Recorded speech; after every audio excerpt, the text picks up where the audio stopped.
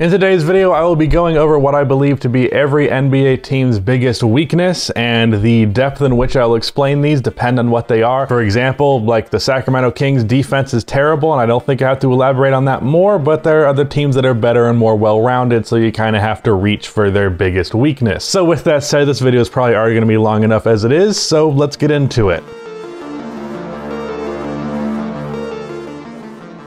Before I continue on with this video, about half of the people that watch these videos are not subscribed, so if you fall into the 50%, then please subscribe. I'm trying to hit 200k subscribers on this channel by the end of the year, so your subscription would be much appreciated. Also drop a like on this video, it only takes 1 second and it makes a massive difference in how the video performs. There's a reason YouTubers ask you to do it. Also, one last thing, episode 10 of my NBA series is finally out now, going over the first round of the Nuggets series. I had to delay it like multiple days because I was falling behind on work, but it's done now, so go check that out. Starting with the Western Conference. For the Utah Jazz, it would have to be defensive versatility. What I mean by that is their wing defense is pretty Outside of Royce O'Neal, they don't really have a plus wing defender, and one of the main reasons why they got killed by the Clippers last postseason was because they were constantly fucking up on the drop coverage, and that was majority blamed on Rudy Gobert, but also their guards and their wings were not keeping up with their man properly, and that kind of left him out on an island. So not having that wing defense or the versatility to not necessarily rely entirely on Rudy Gobert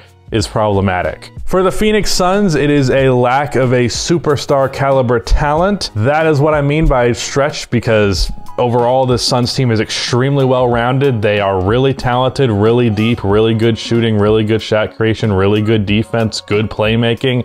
The only thing that they really lack in is that they don't quite have a superstar level player, and that's probably the cap on the team that's going to prevent them from getting as far as they otherwise would. For the Nuggets, it's going to be overall defense and specifically the exploitability of Jokic on the defensive end. Outside of Aaron Gordon and like Facu Campazzo, who is 5'8", they really don't have any positive defenders. Jamal Murray is a kind of positive defender, but overall defense is not great, despite the fact that their offense can be unbelievable when everyone's healthy. For the Clippers, playmaking. You know this one already. It's been talked about a million times over, especially on this channel. For the Dallas Mavericks, an over-reliance on Luka Doncic. Also something I have talked about at length on this channel, and something that I explore and try to fix in the Dallas Mavericks My NBA series, so, you know, go check that out again. For the Portland Trail Blazers, adequate help for Dame. Again, something I have talked about at length on this channel.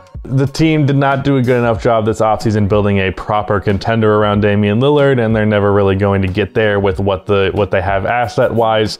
So their biggest problem is just the entire existence of that team outside of Damian Lillard, essentially. For the Los Angeles Lakers, I'm not going to go with the cliche spacing. I'm actually going to say Russell Westbrook's off-ball ability. The fact that Russell Westbrook really can't do much when he does not have the ball in his hands is going to be the biggest problem, because of course you're going to want the ball to be in LeBron James's hands a majority of the time, at least in the clutch and in the postseason. So, you know, regular season wise, I think LeBron's going to be doing a majority of the spotting up, but when it comes time for the big moments, you're going to want LeBron making those decisions with the ball in his hands over Russell Westbrook, and Russ is going to be like sitting in the corner, and that's not very good. So that's their biggest weakness. For the Grizzlies, Jaren Jackson Jr.'s health / spacing. Really couldn't decide this because they're also kind of intertwined, because Jaren's like maybe the best shooter on the team, which is not the best. Their shooting overall is just not ideal outside of like DeAnthony Melton and Jaren Jackson Jr. and sometimes Dylan Brooks when he's feeling it. So yeah, spacing, and then Jaren is their second best player who is routinely not healthy. If he can get that health, that'll make a world of difference. For the Warriors, a reliable center rotation. This is another one that's kind of a stretch just because their depth is really good. They have a lot of wing depth, and they have the shooting, obviously. They have the shot creation. It really just comes down to, like, Kevon Looney is an okay center, and James Wiseman I don't think can really contribute right now. So it's an interesting predicament at that position, but they're also going to go a majority small ball 5 with Draymond, as they've talked about already. So, you know, it's not a big deal, but it's something. For the San Antonio Spurs, everything besides young talent. This is a team that there's no issue with them having weaknesses right now because they're not trying to be good, but they have too many to really focus on. So everything besides for young talent, basically. For the Pelicans, Zion's health.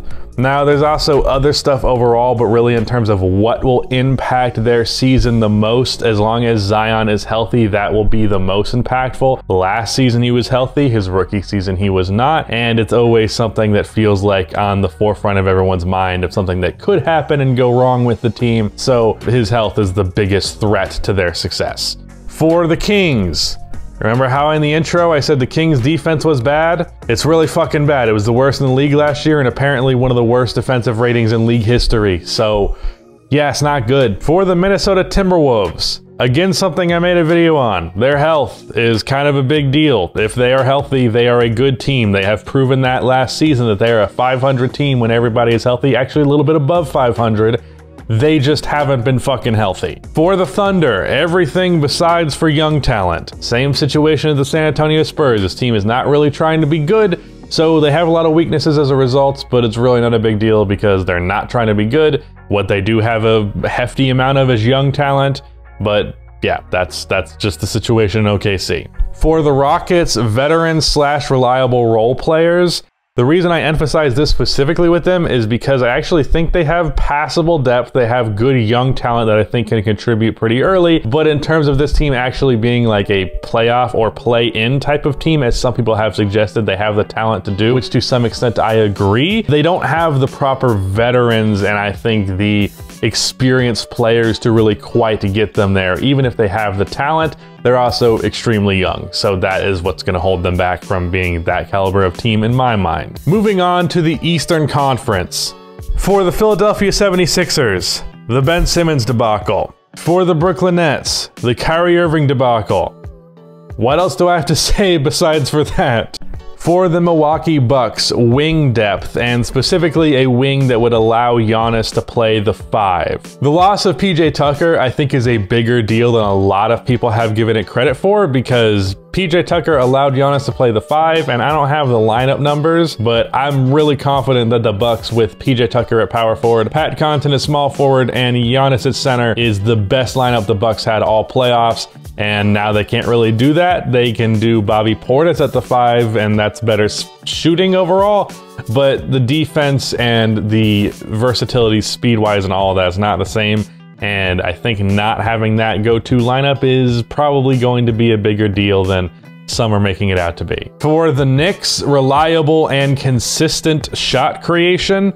Really, they have a couple of guys who can create their own shots and do it on a regular-ish basis, but they don't have some clear-cut person to do it, and that is one that can be relied upon, because we saw with Julius Randle with the Knicks last year. He absolutely stunk it up in the playoffs. Manuel Quickley is sometimes great and sometimes just kind of disappears in the offense. Derrick Rose, a similar thing. RJ Barrett shot creation looks like it's taken a stride in the preseason a little bit, but only so much can be relied upon that, at least right now. So yeah, that's their biggest problem, because their defense and really their overall offense is not the best, but their defense is great. The offense, there's enough play finishers, but just guys who can create their own offense. There's no clear-cut, easy option there. For the Atlanta Hawks, reliable wing defenders, and I mean that from a health perspective, as well as Reddish just not being very playable because of his poor offense. Because Cam Reddish is a great wing defender, and DeAndre Hunter is a really good wing defender, and that alone makes your wing defense pretty solid, but DeAndre Hunter has not been healthy thus far in his career, and Cam Reddish is a very big negative offensively thus far in his career. So the actual ability that wing defense has to impact the overall team defense is flawed as a result of those two factors. But you get Cam Reddish being a little better offensively, and you get DeAndre Hunter's health in order, and suddenly that's no longer a problem. For the Miami Heat, bench depth, though Tyler Hero might be in for a breakout year. I'm actually going to make a second channel video about Tyler Hero's potential breakout year this season, but their bench depth is essentially Victor Oladipo, who is a big question mark, Tyler Hero, who's a big question mark, and then their next best bench player is Dwayne Dedmon, who's an alright backup center, but shouldn't be your 8th biggest player in the rotation, let's put it that way. For the Celtics, a primary facilitator. They have a couple of guys who are passable playmakers, specifically Dennis Schroeder, Marcus Smart, and Jason Tatum. but overall their playmaking, there isn't some strong key guy in the playmaking department within their offense. And I don't think that's a huge flaw because they have enough playmaker by committee guys, but it is not the best thing in the world. For the Wizards, defense. For the Indiana Pacers, no elite shot creator.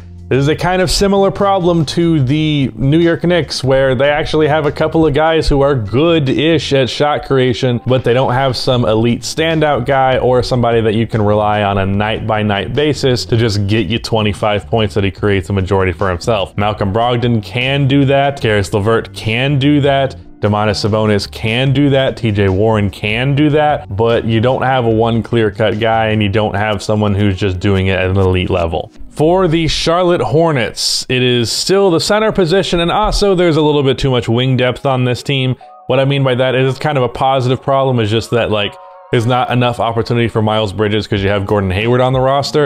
And also Mason Plumlee is a fine starting center. He gets the job done, but their center rotation overall is still not the best. For the Bulls, big man defense. Their actual perimeter defense is pretty passable, even though DeRozan is a mediocre defender and Zach LaVine is probably a bad to mediocre defender. Lonzo Ball, Alex Caruso, and Patrick Williams all being the guys who can defend on the perimeter. Their perimeter defense is fine. But Nikola Vucevic and his weaknesses defensively, I think, have the biggest impact on the team's defense overall. Even if Vucevic is overall fine-ish in terms of his defensive ability, not being good defensively at center has its consequences, and the Bulls feel those on the defensive end, and that's really what's going to hold them back from being a good defensive team. Tony Bradley is an okay defensive guy, but it's not enough for the minutes that he will play. I think the Bulls will be a mediocre, passable defensive team, but so long as Vucevic is the starting center, which, you know, he brings the offensive impact, obviously, they're not going to be a good defensive team. For the Raptors,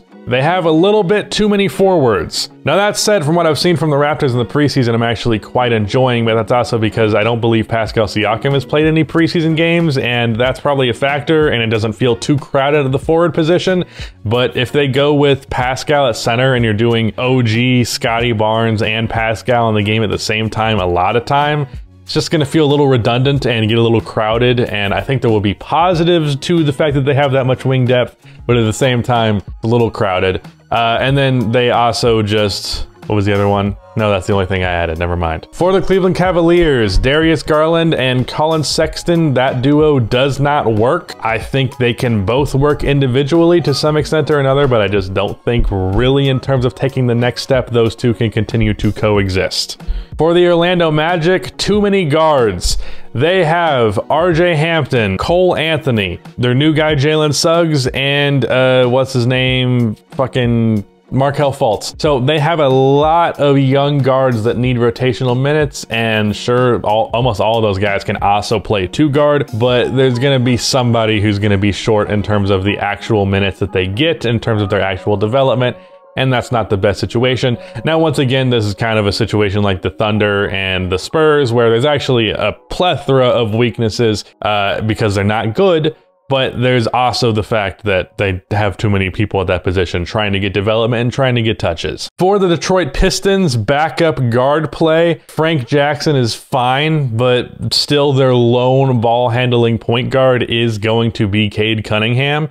And, you know, Cade is going to go through his rookie growing pains, and that factors in a way that I think is relatively negative, because if he doesn't really have it going early, that's going to be a problem for the Pistons, because Frank Jackson is a spot-up shooter and not really an on-ball creator all that much, and they don't really have that coming off of the bench. So yeah, those are my biggest weaknesses for every NBA team. Again, go check out that map series if you haven't done already, and shout out to Rudy for editing this video. But that is the end of this video. Please be sure to like and subscribe for more NBA content like this, and cue the outro music.